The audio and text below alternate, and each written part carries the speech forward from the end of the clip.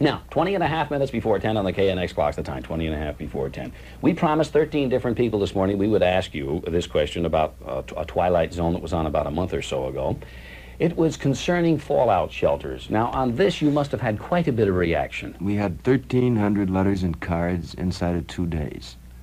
I think we hit some kind of a nerve. It was a show called The Shelter about a doctor who had, the only guy in the neighborhood who had the presence of mind and the foresight to build a shelter. Yeah. And when there's a yellow alert sounding, why, he runs into the shelter with his wife and child, and all the neighbors are left high and dry, and they turn into animals.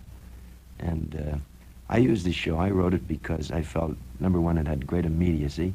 We've been talking at home, my wife and me, about the possibility of building a shelter. Yeah. And we were struck with the moral and ethical problem of what would happen if, you know, there were an alert sounding. Yeah. We got into our shelter happily because we'd built one, and neighbors with children came to the door and said, please let us in. Well, that was the problem. I can't answer it. I don't know what is the ethical rightness and justice of this. I haven't figured it out yet.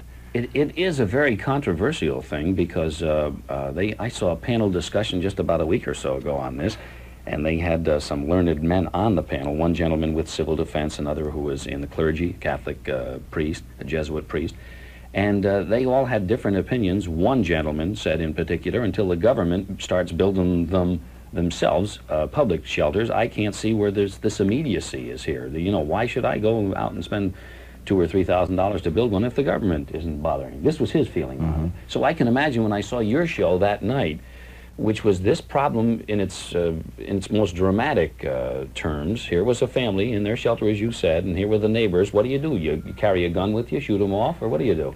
And your show finally ended. It ended now with it was a false alarm. It was a yellow alert, which turned out to be nothing. But I think the essence of our philosophical comment at the end was that for the human race to survive, it has to remain civilized. Now, was that the ending that you wanted to take, or did you want to leave it a little bit stronger than No, because I'm not one of those, quote, knowledgeable men, Bob. I don't know. I was up in the air about it, morally and ethically. I didn't know how to end that thing. I didn't know what position philosophically I could take. Are you yourself building a shelter? No, we're not now. Were you? For a while, we thought very seriously of it. Yeah, we did. Yeah. And now we've decided that, no, we're not going to build it. Why? Well, for very realistic, you know, stringently realistic reasons, that it's my feeling now that if we survive, what do we survive for? What kind of a world do we go into? You know, if it's rubble and poison water and unedible food, and my kids have to live like wild beasts, I'm not particularly sure I want to survive in that kind of a world.